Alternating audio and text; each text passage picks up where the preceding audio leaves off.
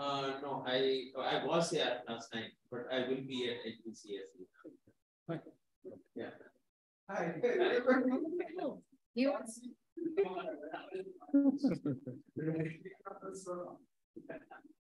I might even be at you, no?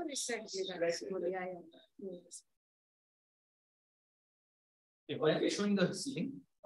Okay, so depending on where he is. Where do you want to be? You're going to stand somewhere. So we just position the. I'll just stand there. There? Right.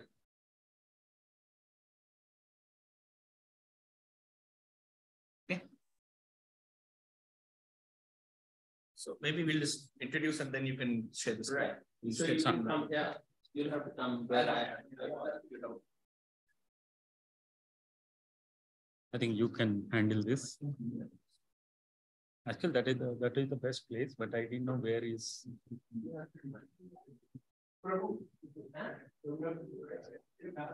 Okay, so Satya, are we online and all that? Yes. So welcome everyone in the room, welcome everyone joining us online. Really sorry for this delay. We had to get a Unix system connected to Zoom and to the projection screen here in the NMR room where we are. Satya trying his best to get the camera set up. But it's a pleasure to introduce Professor Deshdeep Sahdev, who was at, I'm going to keep this really short, who was at IIT Kanpur. Most of you probably already know of him. Established Quasar Technologies, which has done a lot in trying to do instrumentation at the cutting edge, but at an amazingly low price point. And I think he's going to tell us all about his story today. So rather than give a very long background, I'm going to just let you talk. And because we've missed a bit, and I'll make sure that we you do take care of this. Right. Right. So now you can share the screen and Right. Okay. All right. So where do we? Where's the control? I think you have to be there. You see that? Yes. So can you turn this around? We turn it around. Yeah. Let's do that. Yeah. No, I will move your slide. No, let him move it. Okay. We'll just have I'll just start doing it. Then maybe I stand and do this. Yeah. Or, yeah. All right. Okay. All right. So I'll have to explain. I'll have to just start. we'll get rid of this floating controls 1 second. Right. I'll just get rid of this.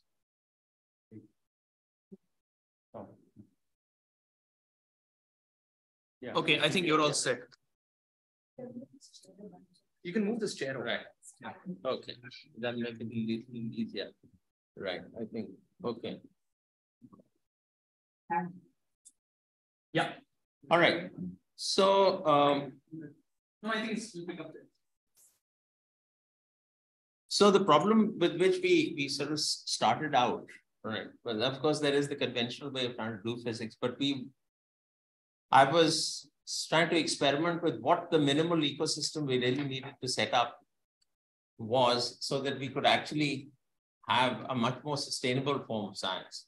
Right now, all of it is, most of the R&D in the country is really being supported and sustained by the government. And with a large amount of money coming in. But the question was, can this be made into a self-sustaining enterprise? And I will try to explain to you how we tried approaching that problem. But what we had to really start setting up was experiment, theory, instrumentation, and computation under a single roof. If we had all four of these elements, I mean, there's theory going on in the country, and there are theoretical groups and so on. There is experiment going on also, but with minimal interaction between theory and experiment within the country. I mean, the number of people, number of theorists who are embedded in experimental groups and whose primary job and profile is to help that group give direction and insight into what types of experiments to set up and give direction to that. Those are relatively few. If you have to set up experiments, you really are going to need instruments. At the moment, instrumentation is something that we're very weak in. Most of the instruments that we are trying to do research with have all been imported. And therefore, there also support becomes a major issue. Right now, there are lots of other problems with trying to get things through customs and import them. These supply lines are very, very long. And therefore, it's very difficult. If anything goes down, then that's like a kiss of death, all right? It just remains down for a long time. And then, of course, increasingly, to bring about contact between theory and experiment, you need competition. I mean, computers have really come into their own in many, many different ways. And probably the simplest way of explaining that is that if you look at quantum mechanics, all of us do the hydrogen atom, all right, as part of a first quantum mechanics course.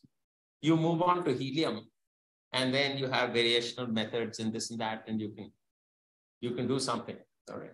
By the time you come to lithium and beryllium and boron, there is no way that you're going to move forward without computers. All right. So Hartree had put down his theory, and then, of course, Quark had anti-symmetrized the Hamiltonian and all that stuff. But it was only in the 60s when computers came up that this was one of the first problems to which people started applying computers. All right. So computation very, very quickly, no matter which field you get into, the first few simple examples where you're trying to establish principles are the ones that you can solve analytically. Immediately after that, you have to start developing programs and packages and this and that. Otherwise, you're not going to move. So all four of these are absolutely necessary. All right. And they do require a certain mindset where people are being able to talk to each other, even though they are in these different disciplines. All right. So that was the idea. Now, I was, of course, trained as a theorist, so I didn't have a problem with that. Computation is still accessible.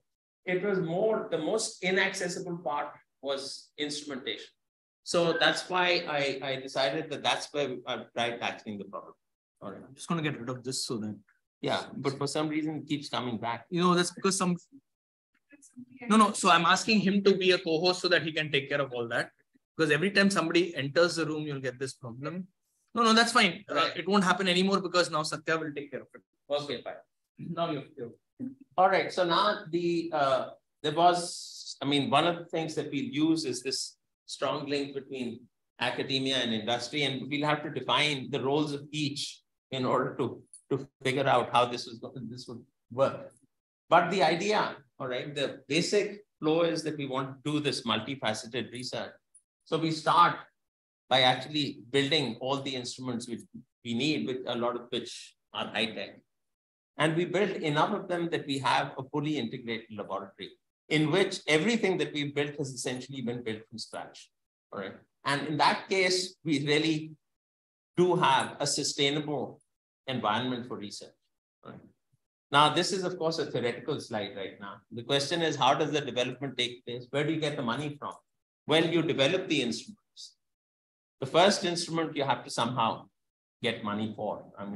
In my case, I got it from, I was being paid a salary by IIT Kanpur, so I was able to just use part of that salary to develop the first instrument. And then you turn the instruments into marketable products. All right. You work out creative applications using those instruments, because nobody is going to buy instruments for the sake of buying them. Only when you show them what can be done with the instrument, all right, are they going to be interested. But once you've gotten to that particular point, and each one of these is a non-trivial step, all right. But once you've got the applications worked out, then the marketing will take place and you will get finance, which you now put into making the next instrument. And you keep going through this loop over and over again until you build up full laboratories, all right. And then you're off and running. But it's all very closely integrated. These arrows should not be one-way arrows, they're two-way arrows. There's just interaction going on. All right, so now this is the only slide that you really have to keep at the back of your mind. And the rest of it is going to be about how this got implemented. As we've been trying to implement it, the whole thing started about 20 years ago. All right, so this is just a summary of what has happened over that period of time. We're still alive. We haven't gone under. All right. We've not taken any money from any source other than the market. So everything has been sustained by building instruments, taking them to the market. Whatever money we get, we use that and so on. All right. And okay, so let's just start with one instrument that we built. All right, and I'll just take you through the story of how we built that. But before I tell you the story, I have to tell you what the instrument is, because when we started, we also didn't know. I mean, we just started reading up about it. So it's a scanning tunneling microscope. And probably the easiest way of telling you what it does is that if you open out one of these, your computer boards, you see something of this sort with everything on the scale of centimeters. You take a small part of it, magnify it, and you see all these tracks which are on the scale of millimeters. All right. There is an IC out here, which you can now magnify. And then once again, you have circuits, but everything is on the scale of micrometers. And there are ICs inside the IC. And those ICs, if you open out, in this case, it's a D flip-flop. It doesn't matter really what it is. On the scale of 100 nanometers, it looks like this. All right. Oh, let's come back.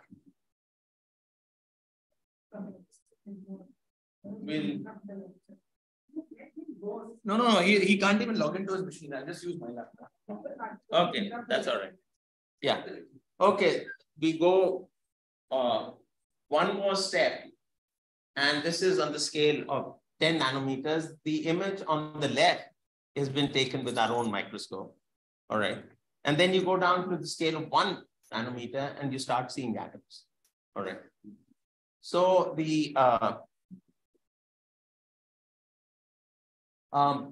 now, how do you get to this particular, and what an STM does? I mean, this whole revolution where we've gone all the way down to atoms and where we're going from microscopes to nanoscopes and to nanotechnology and nanoscience is basically, this has come about with the help of a scanning tunneling microscope, which was built for the first time in 1982. And that's the first time that we managed to resolve atoms. I mean, that happened in IBM Zero. Now, how does it work? Well, normally when we think of microscopes, we think of optics. I mean, then that was the natural thing. We were using eyes to see things. So you thought that you make a super eye or, you know, a better lens system, a better focusing system, and so on. And you can now magnify things. But the STM is based on a completely different principle. To understand it, you have to think of a person who's blind and preferably blind from birth. All right. So he or she has a very sensitive touch. And let's say that person is trying to recognize a particular statue of somebody. So what will the person do? Well, he or she will touch, let's say, the face in the statue, all right, and will start scanning it. As he or she scans it, there are sensations on the tips of the fingers of that person. Those sensations pass through circuits in the arm and reach the brain of the person. In the brain, there is an image processing program that converts those sensations into an image, all right, the image of that particular statue. All right. Now, that's exactly what is happening here. You have a probe, which is this tip that comes in, all right? And so this is the finger of the blind person. This one out here is the surface you're trying to scan. So that's the statue itself, or let's say the statue is of a face, all right? So this is the face. And now when you bring this tip very, very close to the surface, all right, and you apply a bias voltage between the two, you just connect a battery between this tip and this, all right? Yes, yeah. Sorry.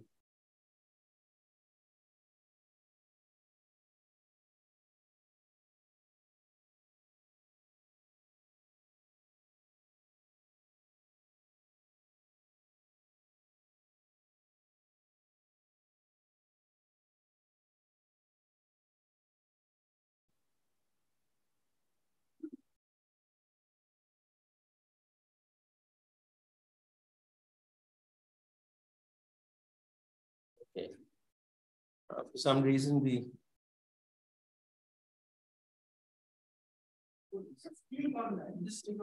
Okay, all right. Okay, so now, if you connect a battery between these two, it would just be a 9-volt battery. All right, but you have to bring it very close. How close? Well, you have to bring it to within 3 or 4 angstroms of the surface, or 3 or 4 atomic distances. You will get a small current flowing through the process of quantum tunneling. All right. That small current, I mean, you advance this step by very, very small steps. In fact, in our microscope, we walk over an atom in 25 steps. So we sample this tunneling current at 25 points across the atom. All right. And these tunneling currents are now the sensations at the tips of the fingers. All right. The values of these tunneling currents are now transmitted to a computer, which is like the brain of the blind person. And there is an image processing program running there, which converts the tunneling currents into an image of the surface. So the analogy is exact. You have the finger out here, which is the tip, which is just a piece of wire. It could be tungsten wire or it could be platinum iridium. And then you've got the statue or whatever it is that you're trying to image. You have the sensations, which are the tunneling currents. And then you have the computer, which is the brain of the person. And you have an image processing program running. All right. Now, it's an absolute irony that, you know, these images, which are the highest resolution images of nature that we've been able to get to. All right. People with eyes have learned how to get to that point through people who are blind, all right, by actually watching them. So now this is when we first tried making it, we just didn't have the confidence that we could get the entire electron. I was coming from particle theory. I've never really done any electronics or even entered a lab, frankly, you know, willingly up to that point. And now we were going to try to make this. So the only thing was to make it in parts, get that much working and then connect it to the next part, right? And then we had, now, of course, in this, there are going to be 2 challenges. One was getting the tip that close. But even when you get it to within 3 or 4 atomic distances, if there is a car that goes by and it will create tremors in the road, and those tremors will come through the walls and through the floor, and they'll come into your apparatus. And if your tip starts oscillating by more than 4 angstroms, it's going to crash into the surface. So you've got to keep it from doing that. So you somehow have to isolate the entire apparatus from any type of vibrations. So we went into a basement, and then we took this stool out here. This is where the sand head was. We took this stool and we put the feet of the stool in sand in the hope that when it comes through, the vibrations come through, they'll be trying to travel through sand, and the particles of sand will sort of rub against each other and remove the vibrations to whatever extent. And then there was just some piece of sponge that was there, which we thought would only help. So we sort of bunged that in, all right? And the scanning was inside this aluminum box, which was providing the electrical shielding also. So it wasn't just shielding from the mechanical vibrations. It also had to be from all the electrical disturbances and so on. But looking at this, you have to be a true believer to think that you're going to get atoms out of this. Okay? But miracles happen. And, you know, we would start scanning late at night at about 10 or 10 o'clock or so. And then everything quietened down and there were no cars or trucks or anything. And no, this was in Delhi. And, but so we just stepped out for dinner once around 10 o'clock when we get this phone call, all right, which is like one of these dreaded phone calls saying, I think you should come back. You say, good God, now what has happened here? He says, well, this time it's nothing. I think I'm just seeing atoms. I said, what? He said, yeah. I said, are you sure? He said, absolutely. So I said, okay, in that case, we are coming back here. So we skipped dinner, we came back. And this is what the student working on it showed us. all right, started zooming. And now, as you're zooming, you're beginning to see the same thing at bigger and bigger scales. And then with just a bit of image processing, you start seeing the atoms. And you say, wow, yeah, this has really worked. And suddenly your confidence shoots up. Yeah? You start really believing that all this stuff does mean something. You know, it's like when the microwave background was discovered, you know, all these people said, well, maybe what we are doing makes sense. Yeah. All right. Up until then, nobody quite believed it. You know, or as another friend of mine put it, he says, you know, our duty as physicists, the minimal duty is to actually believe in what we are doing, which itself at times can become pretty hard. So, and then of course, the people who are, I have to acknowledge that Anjan Gupta from, this is through a very close collaboration between academia and industry. So it was the Inter-University Center at Accelerator Center in New Delhi. I mean, both Ajit and Kundan worked on the electronics, and the first version of the electronics was built by them.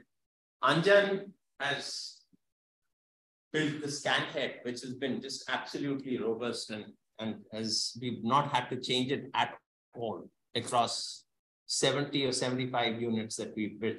All right. And then he is a professor at IIT Kanpur. And then Quasar Tech, it was Joshua who put the whole thing together, wrote the software, and got the atoms out for the first time. Anjan was a VSRP and TF for... Right, yes. His VSRP project was to design an STM walker. Okay, all right. So it's, but even before that, he had started working with me on this at IITK. And so, so the obsession had developed. Then he worked here, and then he went back. At the moment he started his PhD, he told his advisor that this is what I'm going to do. And the advisor says, but I don't know how to do it. He said, don't worry about that. I'll do it myself. Just let me do it. Just give me the freedom. So in this very strange way, the whole thing had developed and reached this point. And then this evolved into this, all right? The entire electronics collapsed into a single box. This whole vibration isolation arrangement turned into this vibration isolation state, which came, I should put down the name. There was a design program being run at IIT Kanpur and by Amit Ray. And so the two of us guided a student who then produced this. All right. And the scan head is out here. Right. And then the electronics have now evolved further and become more compact and more powerful. So we've taken it through 3 or 4 generations now. All right. And just at each time we make it, the first thing that we do is to dissolve atoms on the surface of highly oriented pyrolytic graphite. All right. Just to make sure that the whole system is actually working. All right. And as you can see, we get very sharp images out. Right. And there's something interesting in these images, which I should point out. You see, this highly oriented pyrolytic graphite consists of these hexagonal benzene type rings. All right. And then you've got one layer, which is the blue layer on top, there's a second layer below. All right. Then the first thing when you look at this, you'd say, well, why doesn't the image look hexagonal? Why is it looking much more triangular? And the answer is that because of this, the way this layout, you've got in the top layer, you've got you've got 2 different types of atoms. You've got those atoms which have nothing below them in the next layer. And then you've got this blue atom with a green atom just below. And of course, you have a green atom with nothing above. Now, the tunneling current is very, very sensitive to the distance that the tunneling has to, over which the tunneling has to occur. All right. And it's, as all of us know, the tunneling current, if there is a barrier, the tunneling current goes down exponentially. More concretely, what happens is that if you increase this distance by just 1 angstrom, all right, 1 atomic distance, the tunneling current comes down by a factor of 10. because of the, it's because of this very sharp drop that you're able to see the atoms that clearly.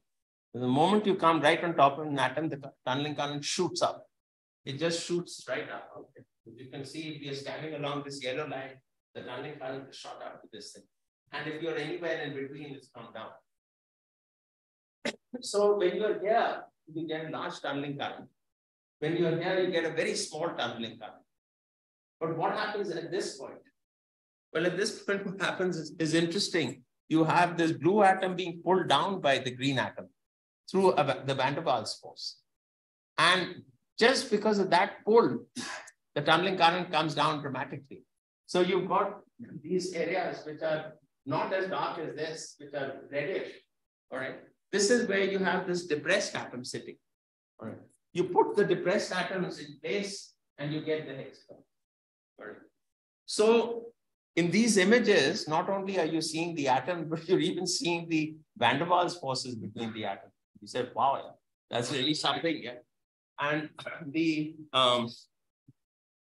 so then there's one thing, of course, that has to be told, and that is that when we say that we built it, it really means that we have designed and machined every mechanical component with our own hands. All right. So this part was all Anjan, and he had done all of this, and he taught us how to do this. Now, the next one was the electronics. We designed and soldered all of it and resoldered it and took it through all these.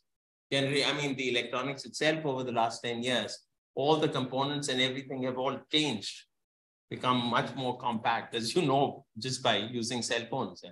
The whole thing is, you know, become more and more powerful and smaller and smaller. And for that reason, components that were there 10 years ago have become obsolete. You have to keep on moving, otherwise the whole thing collapses. Right. And then you, of course, every line of the software had to be written. All right, that he wrote. And then, of course, the ergonomics, all this designing and, you know, making the whole thing collapse and making a very compact vibration isolation system or a scan head.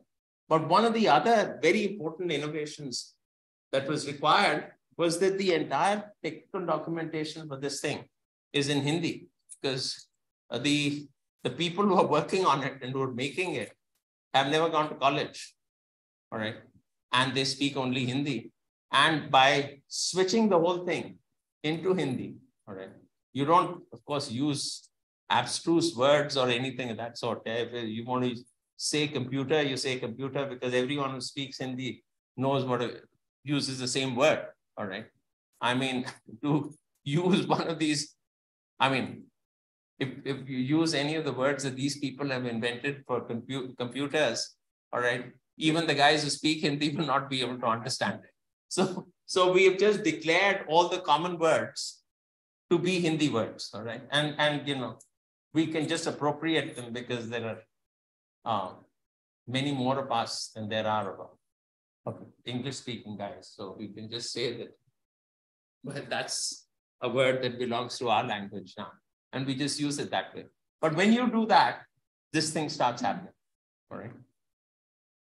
So now this is a zoom on grains of bismuth telluride. It is a fascinating zoom because for a couple of reasons, all right? You keep zooming until you're on one grain and yet until you actually resolve the atomic lattice. Now, where you start the zoom off, all right, is just 4 microns by 4 microns. Right? But what is 4 microns? 4 microns is 1/250th of a millimeter. Everyone knows what a millimeter is. You take that millimeter and you break it into 250 parts. You're left with the edge of a sharp knife. You cross that edge with another edge and you get a point. All these words which are opening out are inside that one point. Okay? So if you zoom, so there is as much of a universe as you zoom in as when you zoom out. All right. And this is exactly, this whole question of scale is a remarkable one. The other thing is this image now, once you've got this information, then the image processing program, which is just the power of the brain, all right, and the computer can image the entire thing in 3 dimensions, and you can rotate it and you can do all of that. when I put this here, I'm putting this here because the person who developed the program was also a person called Prabhu, right? So, and he was doing his PhD in IIT Madras. He was studying these aerodynamical flows. He was in the aerodynamics department, all right? And so he developed a program called Mayavi, which is a perfect name for an image processing program, the illusionist, all right? So, and then that is what we have used as, it's an open source program. So that's what we've used as the base of. So what you're seeing here is just Indian technology in action at all levels, including the very packages that we've used, all right? Everything is Indian. All right, so now wait, what happened here now? Wait. Just going to be what is?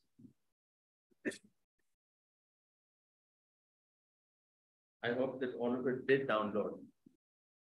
Yeah, we didn't even have time to do that. Yeah.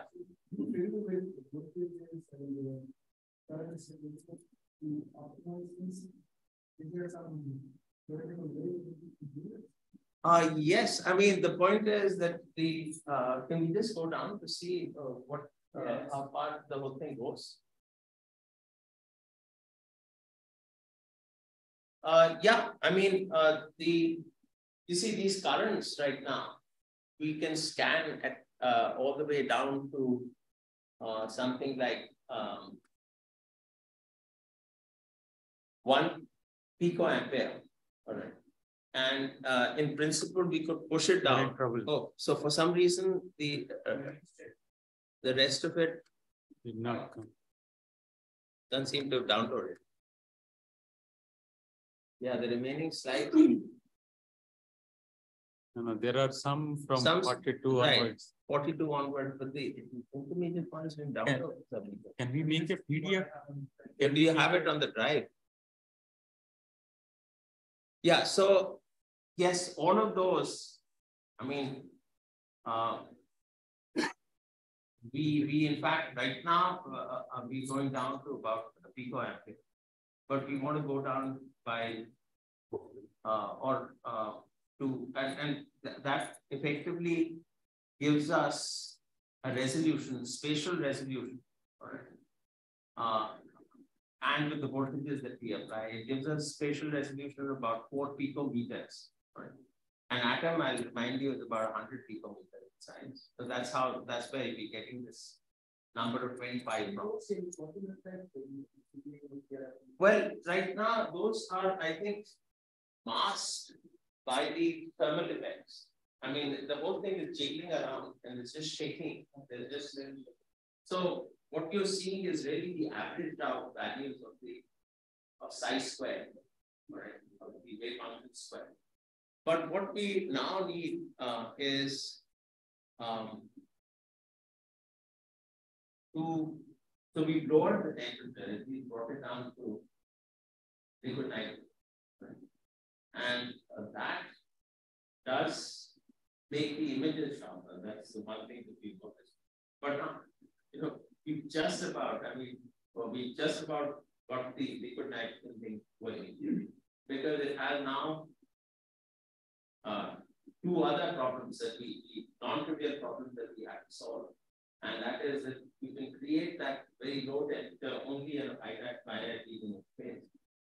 And you have to then, your scan head has to be lowered into that. And you still have to make sure that there are no vibrations. I mean, these vibrations we've been able to eliminate down to about amplitudes of about 2 picometers, so 1/50 of the picometers. All right. And you have to maintain that even when you're in this very restricted space. So our whole vibration isolation arrangement was much larger in size. So we now have to reduce it by a huge amount and yet maintain that same level of isolation. So we managed to do that, but there is a problem. It didn't get uploaded even. Can we make it didn't get uploaded. Also does not have it. Yeah. So can we make a PDF to open the file again, like a PDF and try? Right. Okay. That'll be easier. Yeah. Sorry for people who are on the virtual meeting. Please bear with us for a few minutes. We'll just get this working. So I think instead of doing the whole, this is the folder. What we just load the file. The file itself is Uploaded as blank. right. So let's make it video. Right. But let's first take the file here itself. Right. Meanwhile, questions are Right. So we might as well just use the time for questions. Yes. Both from here. Right. What's the target audience while you're selling this? Oh, I see. So yes. Okay. So when we started, it's most people have not used STMs before, and even if we gave it to them, even at a low price, they didn't really know what to do with it. But And what these people are they're almost the entire market, 100% of it is academic. All right. It is not being, it's not in the But I think people most, and I'll ask why. right. I think people mostly from this panel or people who are doing some chemistry or other, who are not necessarily. No, these are people who are they are all violent. I actually learned about this in a moment will come up. Most of them are in physics. And there are some in material science. There have been about 25 or 30 papers that people have written, not exclusively with the STM, but which cite this particular STM in the text itself. I mean, if you go to Google and you look for the NanoRev STM from Quasar Tech or Quasar Technologies, you'll find about 30 papers, all right, 25 or 30. So people have been able to do a certain amount with it by way of research. We ourselves have done various things which I'll just show you. And but the moment we have been able to take it down to low temperatures, the level of interest from the research community and even from academics doing research has gone up a lot. But I mean, here's the question. I mean, it's great that you're trying. But we could also try to benchmark with the state-of-the-art systems which are out there. Right now, but the state-of-the-art air to integrate the dilution with it, right? I mean, in SK, that is the state-of-the-art. No, and right. You can also get a thing from university, like you can buy it. So there, the atomic resolution. Okay. So no, the atomic resolution. Wait, the atomic resolution is not better. It is just that the temperature to which they go down is much lower. I mean, one can actually map the whole thing to PB and see all this stuff. I'll just show that to you because I'll just show you that. So meeting an academic, how do I then justify basically going for some cost, going for the instrument which is not really there Wait, Maybe a second. Let him kind of open the file. right.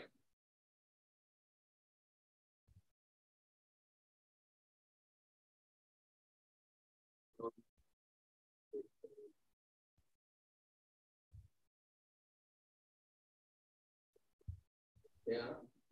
This now suppose we just all right, we just open it and we just turn it into a PDF. Yes. Okay.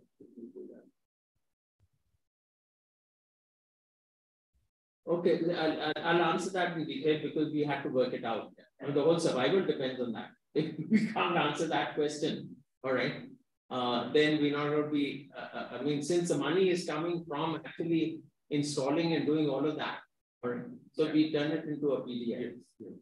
All right. So Deshdeep, I have a question from Zoom. Right. Krishnan. Hi.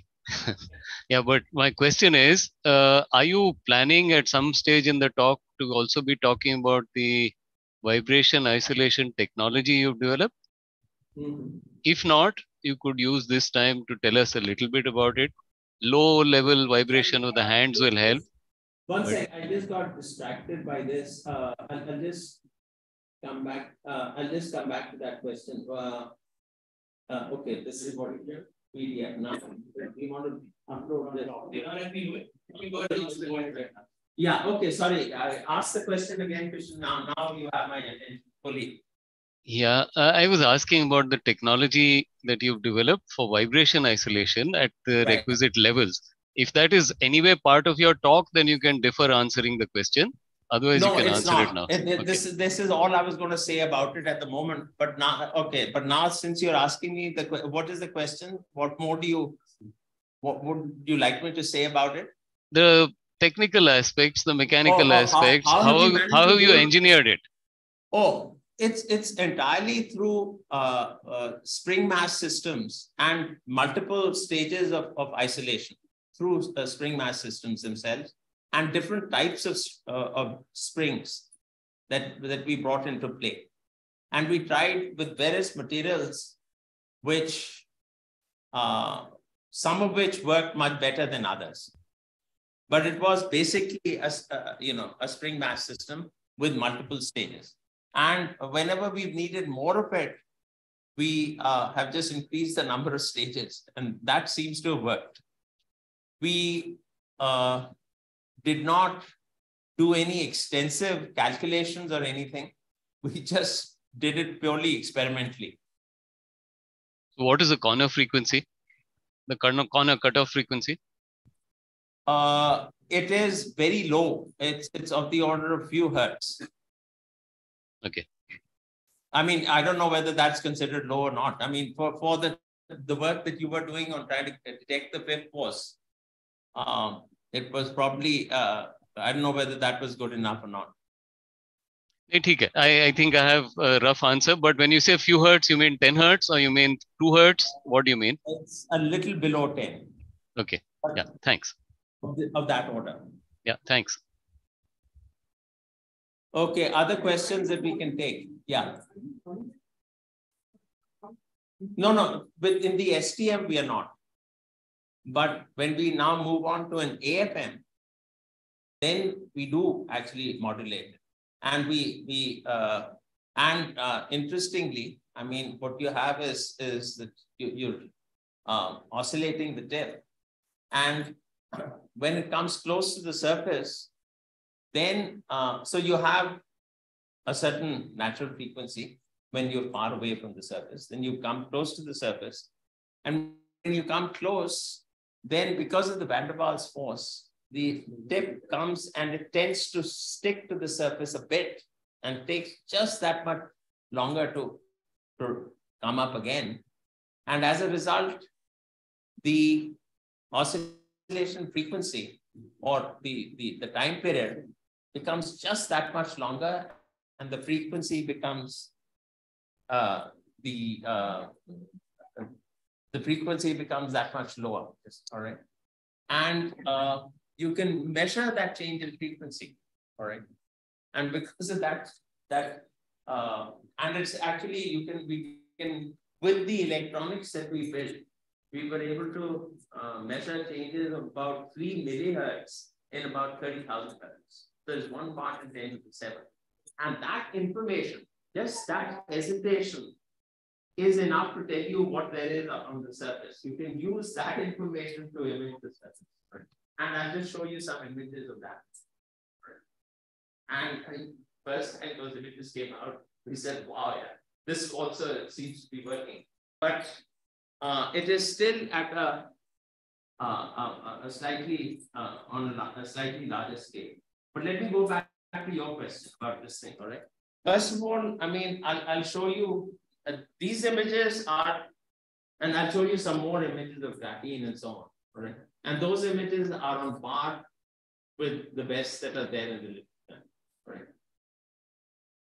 Now, at low temperatures, all right. So if the resolution problem is not there, then it's the major problem is resolution, is the temperature. How low can you go? All right. Because many of these transitions that you're trying to study are actually occurring at various temperatures, right? And the second thing is the UHP part. Okay, so now this is become okay. All right. So we can pick up here. All right. So, but let me finish answering that. So now the economics works as follows. I mean, you have cars ranging from, you know, the lower end of the, let's say the Maruti Suzuki's or one of those, all right, or even the Nano, the original Tata Nano, and going up to the really fancy, you know, limousines with, you know, that the likes of I guess Putin or somebody would drive, all right, and the range is massive. I mean, you're going from maybe 4 lakhs to a crore or maybe a few crores, all right? Bulletproof, you can make it and so on, right? And each one of them has a market, all right? I mean, we wouldn't consider buying a bulletproof car, right? Because fortunately, there's nobody hopefully gunning for us, all right? So the point is that now, depending on what the price is, all right, do you have a market for that price? So there are people who are interested in buying a 4 lakh, you know, Maruti Suzuki, and there are people interested in buying 35 or 40 or 50 lakh Mercedes, and people buying, you know, a 2 crore bulletproof thing. So the fact that, you know, you're not making the 2 crore bulletproof thing doesn't mean that you won't be able to sell the 4 lakh Maruti.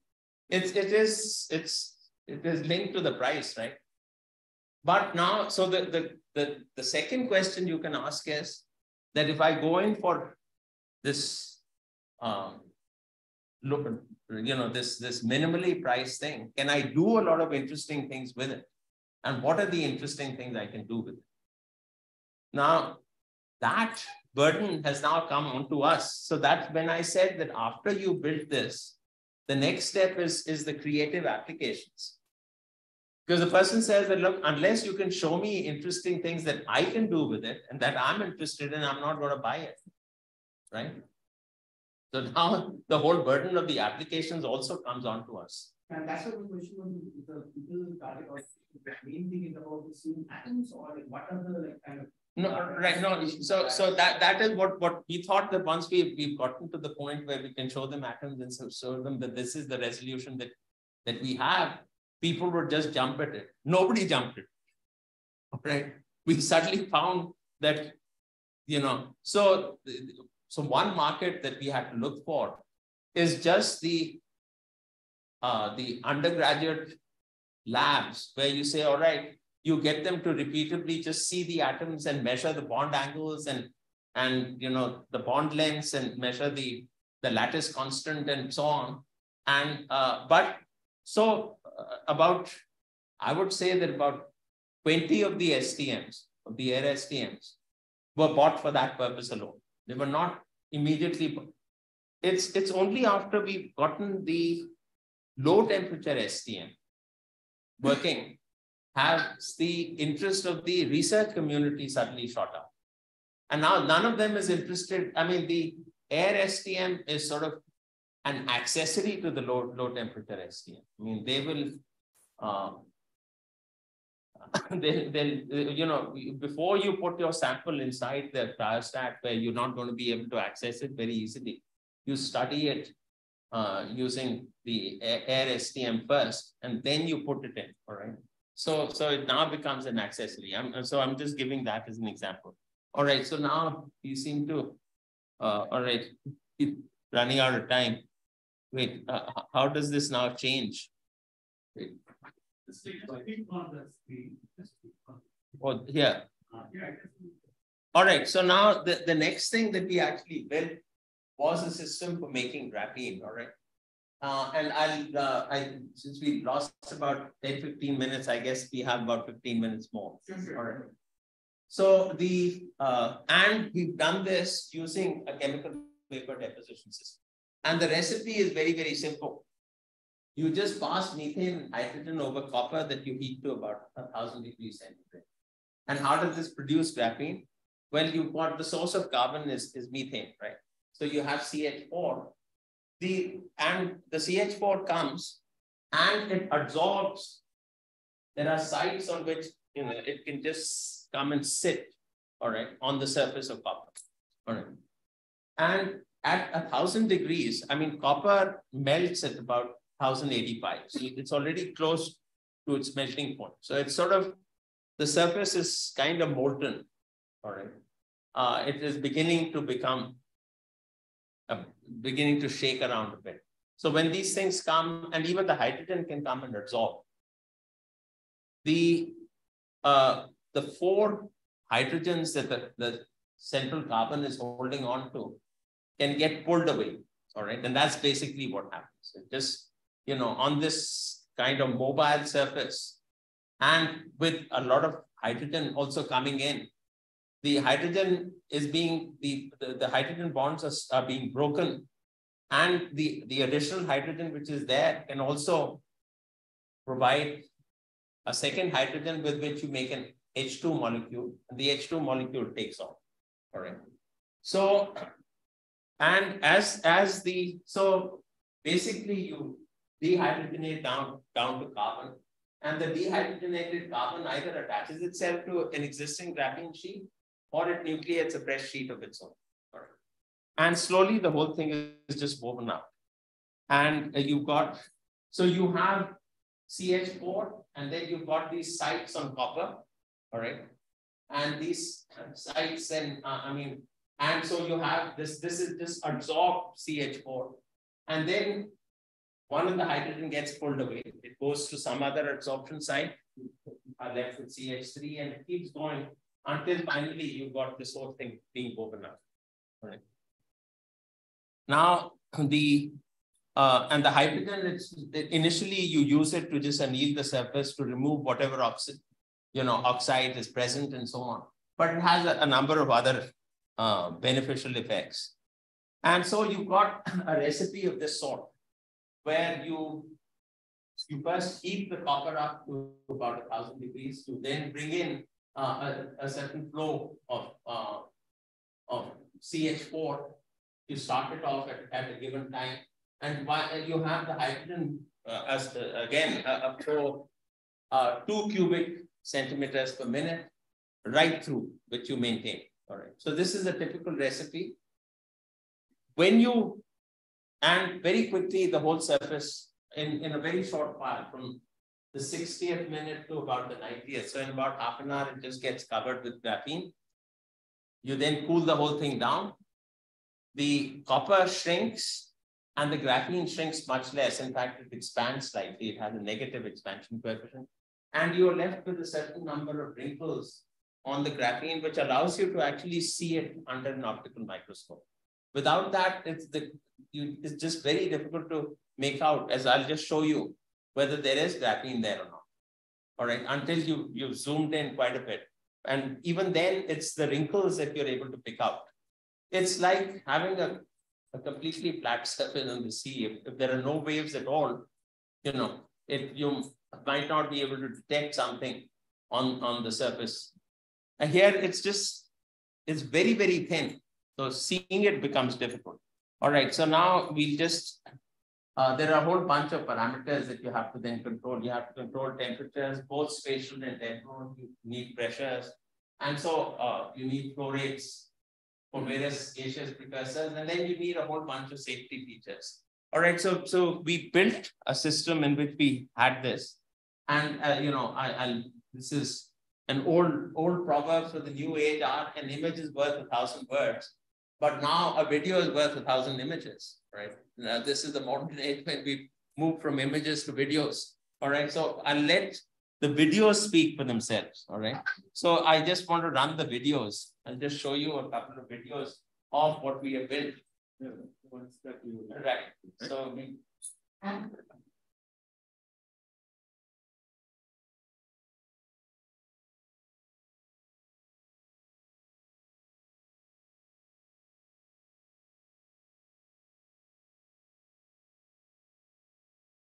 Which one? the CVD one, crystal CVD. This one? Yeah. Let's run that for a moment. No. Yeah. Okay, this is fine. Just run it. There's a bit of music and all that, but you know. No, but before that, I had to share it. Oh, you have to share it. Okay. Along with the music.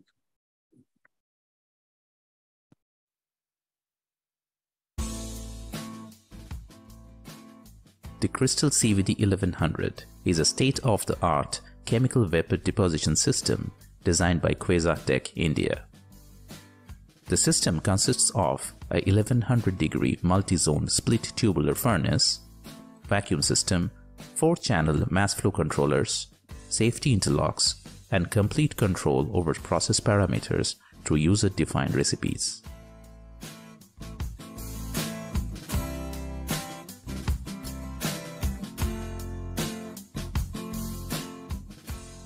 The multi-zone split tubular furnace can have up to 12 independently controlled heating blocks. Each block is 3 inch long, has its own Canthal A1 resistive heater wire, and equipped with N-type thermocouple as temperature sensor. Users can achieve a 2.5 feet long isothermal zone by entering identical temperature set points to all heaters. This is useful for bulk processing of silicon wafers. Conversely, 3 or 4 different temperature zones of unequal lengths can be achieved by suitably clubbing heating blocks. Full control of furnace parameters are available on the real-time graphical user interface. User can engage or disengage mains supply, set temperature set points, monitor heater power consumption, and view actual temperature profile with the help of a multicolored histogram.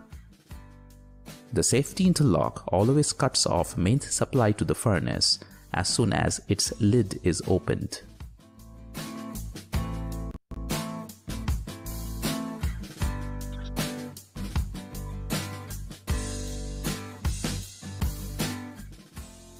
A 4-channel mass flow controller has been installed in the system. At the time of ordering, users can choose from 1000 SCCM, 100 SCCM, or 10 SCCM full-scale flow rates. I think we'll stop with this. Supported gases are nitrogen, oxygen, hydrogen, helium. Okay, yeah. Let's go back to the flow. All right, but it gives you some sense of so now using this, we've then been able to grow graphene, 2-dimensional transition metal dichalcogenides and so on, and then use the STM to characterize. And that's what I'll just show you. So now slowly a closed system is forming where we can now see whether we can pull out papers which are which can be published in international journals. Did you set the furnace by itself? No, reducing it. I mean, just pulling out parts and is very often as difficult because when you were Standalone unit. it's not when it is because there could be we'll have to do that, but it's still a developmental issue. It's not just taking it because the software has been integrated. There are all sorts of when you're turning it on, it might just ask you whether the flows have all been turned off or not. Because and it just what side right now we've done a 2-inch thing, but you know after we because each time you step into it, you don't know the field completely. These are all that is part of the problem. You know, we're sort of coming in from completely different fields. After we got into it, then we started realizing that people are into 4-inch wafers and 6-inch wafers and so on, and that the diameter has to be increased, etc. So now, I mean, increasing the diameter by itself, or at least in principle, is not necessarily a very, very difficult task. But it's still, until you've actually done it, you know, what we've learned from experience is that something that you thought would be just a single step can often, the moment you open it up, it's a Pandora's box. You know, I mean, you make it bigger, the types of loops that you can now make in while winding the heaters, that, something changes, you know, and so until we do it, we're not 100% sure. The other thing, let's run one more video, and that is of the SCM itself, where we are, yeah. Right, yeah. So one is that each of the different zones, do you have any data of the uniformity around the right. temperature? Right. I mean, the temperature profile along the whole thing. No, along the whole thing is, I think, way more standard. But so you have a tube and you have this. Oh, right. So how much does it change as you go? Along the tube, right? The cross section. Yeah. But we can measure that and get that data to you. Which one of these? Let's do the There are two of them on this. right. No, the live scan, I think. This one. Okay. Yeah.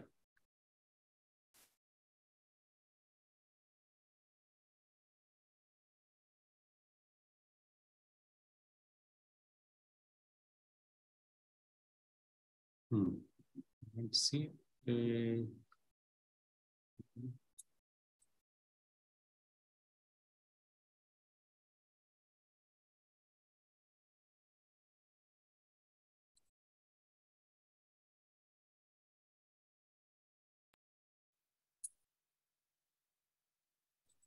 Yeah, I think it's. This doesn't have audio. Right. It is there. So this is again the first we got the whole thing working. I mean, the vibrations were low enough. Now these are atoms of again the surface of highly oriented pyrolytic graphite, but now at 150 K. All right. And so our temperature controllers, all our electronics. Remember that everything's been built from scratch, right? All of it had to be working for this to, and you know, all our assemblies, etc. I mean, when that's what I meant, that when we say that we built it, means that we have designed and made all the mechanical components with our own hands on lathes and so we've designed and soldered the electronics, we've written the software, and we've made many of the materials of which we've done this. So in that sense, our feet are kind of on the ground, but there are still things that we are dependent on from outside. This has become like 90% local, but 10%, and in the 10%, even one component missing, which goes missing, can completely throw a spanner in the works. So it's not that, but I mean, obviously having 90 or 95% under your control is better than having only 20% under your control. So that's the kind of advance. And in that 5% or 10% that you don't control, when you are getting it, you just go ahead and buy enough for the next. Many of these components, we bought enough of them for the next 100 STMs, right? So in that sense, the components become local, right? Unless we change the design, but it becomes also a constraint on the design. You can't change it so that that component is no longer needed, or you want to change that component, or you want to improve it. So these decisions are all tough decisions because they have economic consequences also. Because when you buy so much in bulk, it might become cheaper, but then you're not allowed to change the design. We made those errors and lost a lot of money because you bought too quickly. Right. Okay. So let's return. I'll wrap up now. I mean, are they all these interruptions? Yeah. But do you also want to play any more video or? No more videos. All right. Let's just get back to the talk. Sure.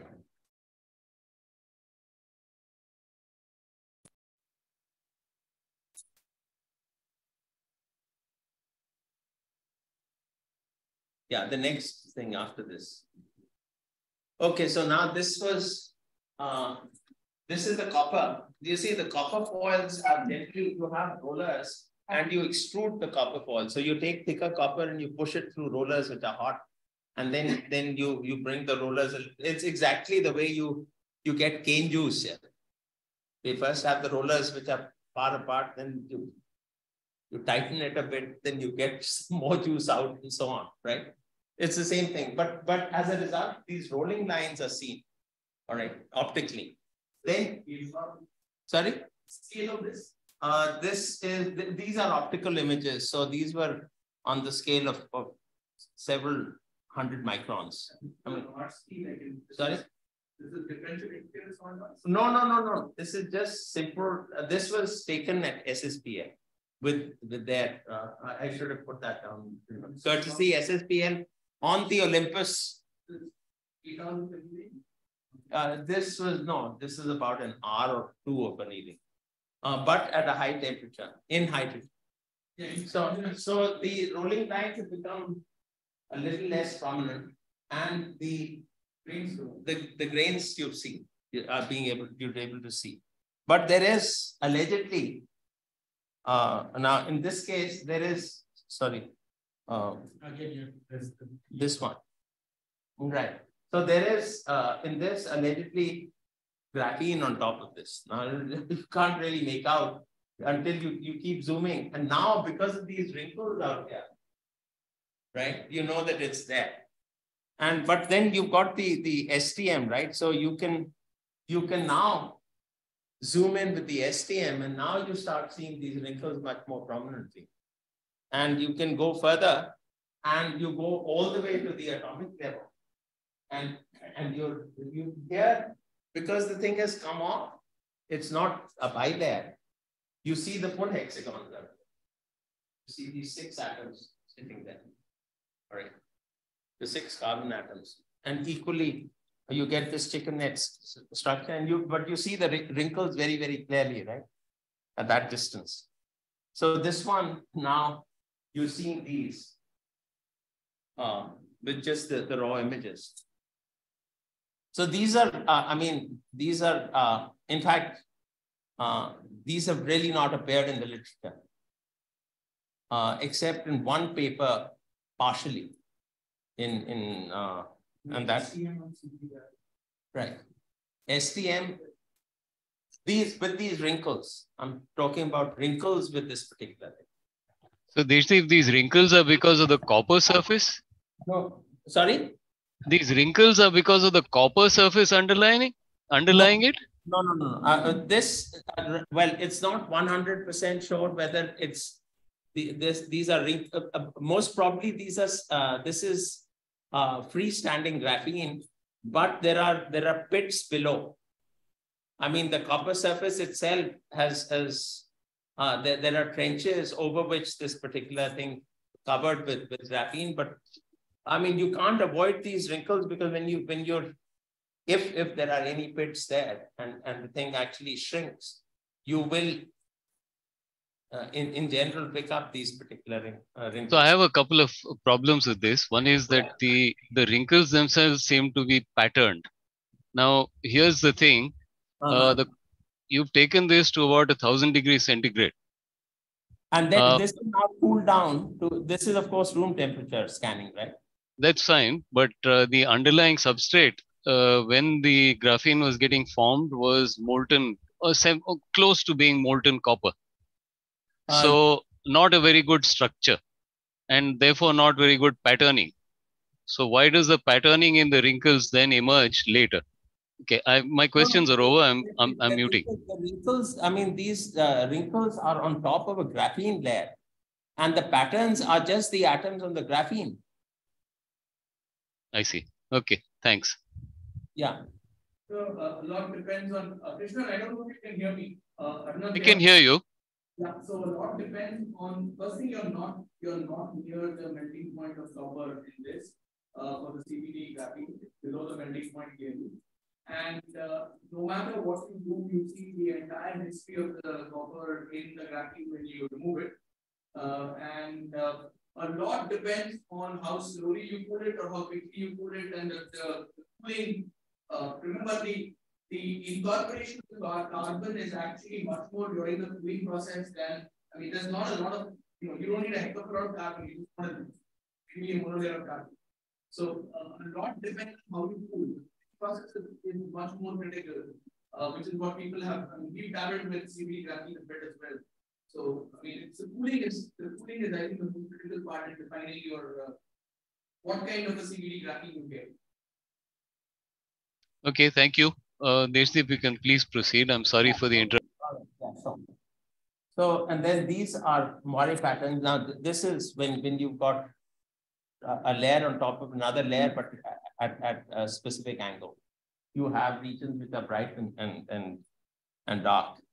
And these are again, here you just see the bright regions, all right? But because this is on the scale of 60 nanometers, so this is on a much, much bigger scale. And when you're viewing, the previous ones are almost down to the atomic scale. So you can see the atoms inside the bright and dark region.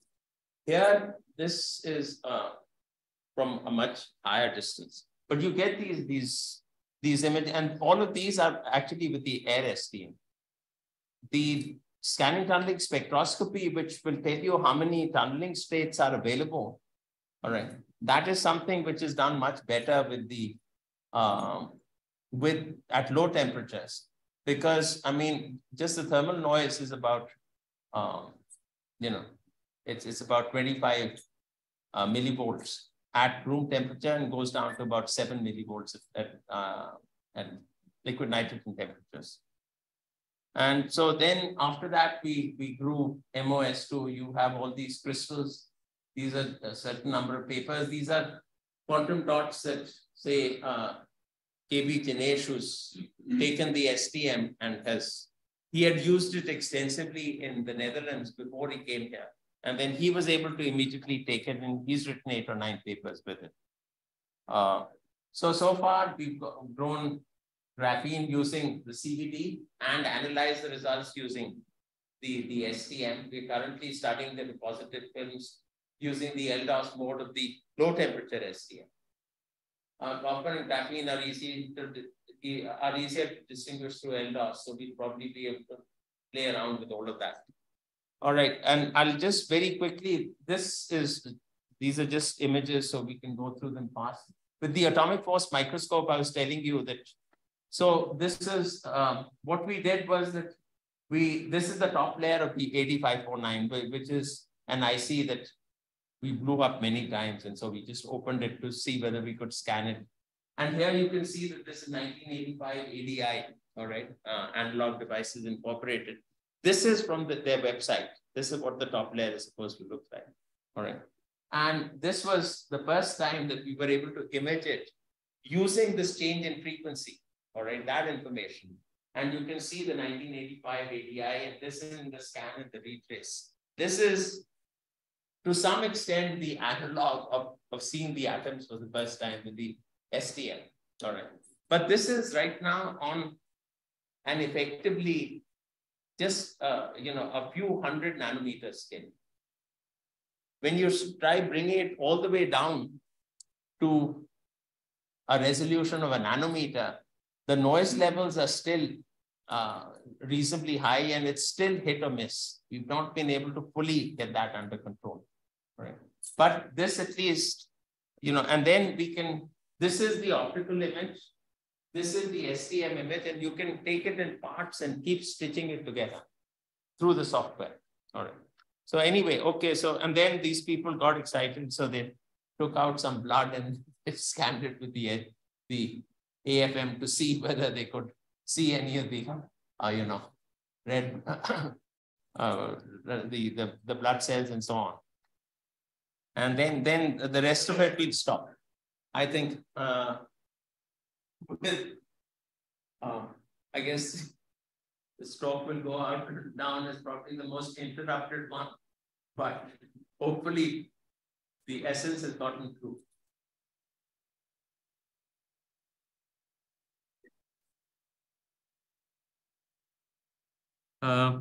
Any other questions from Zoom audience? Or okay, let me also check if there are any questions in the YouTube as well. Okay, YouTube, I don't find any. Okay, I don't see any more questions? Any other questions here as well? So I have a second. Yeah. So for the master controllers, are they interested or we go? No. We made them from scratch. Yeah. So far, everything's been made from scratch, but we are now trying to revise that policy because it is because sticking to it is just proving to be very difficult economically. So, for example, the NSCM, right. What is the like how finally you can control that? It is about the control. I mean, the resolution is what you're asking for. It's about 10 to the -4 of the full scale. Within 10 to 90% of the range, or 10 to the -4? Yeah. No, so basically, if I have one part in 10, if I have a 1060 MFC, right. I will between 160 and 90, 10 to 90%. Right. Using Controls will be with that, if it's 10 to the -4. -0.001. Right. 0.001. Yeah, it's of that. I think that it's of that order. That's great. I mean, that's great. If that is it, that's great. Because Right. I don't think the We had made it originally for the GC, for the gas chromatographs. We've now used it for the CVD. But I have not convinced because I mean the two of the major competitors, right. basically Indigenous and Alicat. Right. Those are also having the similar specs. They have similar specs. Just go off and Right, but it takes time to train people to build them, to get things, to understand the market and all that stuff. I mean, those numbers are right. The numbers are, as the MFC we got to working quite some time ago, and that time I myself was. I would buy it if you, So we had a discussion in the lab. We were having a discussion about that right now. Actually, maybe I don't know. We have been told that the MFCs by themselves constitute a large market. I mean, forgetting about the rest of it. I mean, forgetting about the CVD and forgetting about they are standard dimension. and so now that is we should have a the standard window connector or some standard dimension connector to fit a NPS or Alicat or any other. Every MFC is now very standard, right? And most people. I mean, I don't know. Is this connectors or is it RAS or what is it? It's right now. It's been, I think the central part of it is in brass, which is much easier to machine. It's not easy to machine brass. So right. So I mean, but if you have that's why I was asking you this question about these corrosive parts, whether we have to switch to SS. There are, I mean, only 3 of my MFCs corrosive stuff. The other 85 MFCs are all hydrogen on nitrogen. Right. So which we are anyway. I will be very doing with happy to test. I will be very happy to test out MFC if it's in the steel and compare it with how an MPS or something is. Right. But I will never not put brass anywhere in my system that I will not. I'm going on brass. steel is probably not a great. It's not. I mean, yeah. So the problem. Wait. The problem. All right. So now, we have been focusing almost entirely on technology, right? So as you can see, we moved a certain distance in terms of technology. People with much lower amount of technology have done much better in terms of economics, right? Of this finances. And if you really want to make money, technology is not necessarily the best route to follow because it's a huge amount of work. And unless you can monetize the technology, it's not just also that, right? If there is for example, I mean, even the nuts and bolts of the technology that's actually made us which have suffered a lot. I mean, for example, if you today you want to buy a good quality MFC, if you did to -4 order, the lead time is like 5 or 6 months. Right. So I agree. I agree that there is definitely a market sitting there, and when we were making this, we were making a gas chromatograph. We weren't even thinking about the MFC as a separate component that you might start selling. All right. We got the gas chromatograph working, and then the MFCs just sat there until we made the CVD. we couldn't take the gas chromatograph forward because I just didn't know people in chemistry. I knew people in physics, and people, because in many of these things, a lot of the people who would actually buy it have to first either trust you. Even before they spend time looking at what you built, they have to trust you, right? Because you're putting down a large amount of money, right? And unless they trust you, they won't do that. In chemistry, I just knew nobody. So we couldn't really do very much with gas chromatography. So we sold a couple of them and then it just sat there, and so did the MFC until we made the CVD. And then when we made the CVD, the same MFCs that we had used in the gas chromatograph came into this and they started working fine. We didn't have a problem with that. All right. And then we spoke to people in mechanical, and other people like you, and they said that, wait, the MFCs by themselves can be a market. But, now to see that, to see what it is that people are buying, in what form are they buying them, what are the things that can scale, requires time. So we're trying to get now, and you have to keep exploring the stuff. And so the bandwidth that you require for all this work is just absolutely massive. I mean, the only reason why we've been able to do it is that we've been trained as physicists, so you can get into one field after another and pick up enough of it. But if we spend a huge amount of time just trying to get the MFCs working, we have to be very sure that the market is there at the other end. The GCs we couldn't move. Now maybe we can get back to getting the GCs working, but because I have friends who are in chemical engineering or chemistry, and they're a little more convinced about what we are doing, so they look at it more carefully. Yeah, I mean, sorry, yeah. I want to take an interruption here. Right. It's true that as your talk was going on, I was actually talking to someone. I sent a message that we need some very specific cables that should be lowered down in the ice cube experiment, the South Pole. Yeah. It's a huge cable manufacturing company. And they say that, exactly the same words that used. Okay, they said that what is the kind of volume that you're going to lift for this to make a commercial, line for you? Or is it just an academic activity that you're asking? Ultimately, it comes to that fact. While you're an MFC, I also want to say INO, for example, is a project which uses about 200,000 liters of gas every day, and it requires large number of MFCs floated all around. We also buy from the same companies.